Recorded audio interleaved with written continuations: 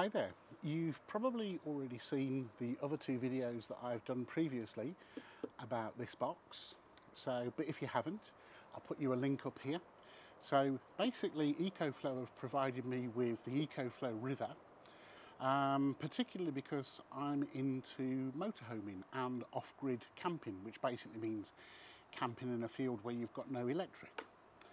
So they sent me this box originally, it was half this size, but then they sent me the expansion battery, and I've done another video on fitting the expansion battery. Now EcoFlow have kindly sent me this. So this is the 110 watt portable solar panel, and I'm going to do you a video now showing you, number one, how easy this is to fit up, and also how it compares to a Renogy 100 watt fixed solar panel. So first of all, obviously I'd just like to say a big thank you to EcoFlow. The product is absolutely brilliant, and maybe the next video that I do will really go into a lot more detail on what the system actually is, and also looking at the mobile application for it, because this really is quite a special box, and I think it deserves a lot of time spending on it, explaining exactly what it is and how it can benefit you. So anyway, let's jump into the video. Hope you enjoy it, and if you do, well, maybe you want to go ahead and subscribe to the channel, because you'll see more videos like this and other really interesting things. So let's get into it. One of the things that always strikes me about the EcoFlow products is the packaging. Now, I believe that you can tell a lot about a product just by the outer packaging. And to be honest, all of the EcoFlow products have really impressed me with their packaging. They feel quality. And then when you actually open them up and you see nicely presented instructions and the product is nicely boxed, you've got a nice warm feeling about the product before you even open it.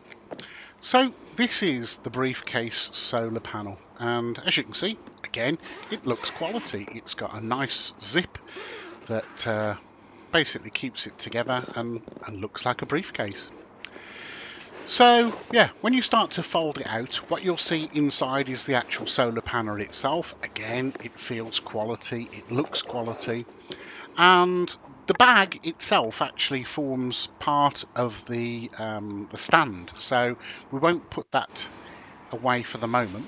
So we'll get the product out and we'll lie it down, and it folds out basically into 4 sections. Here also you can see the Renogy solar panel that I've been testing it against. The Renogy is a 100 watt panel, and again I'm very impressed with that.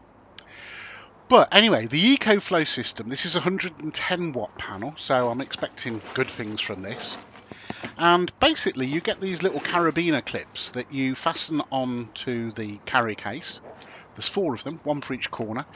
And then the carry case forms kind of the support mechanism for the panel. So you just clip those to the panel, and then you just lay the panel out.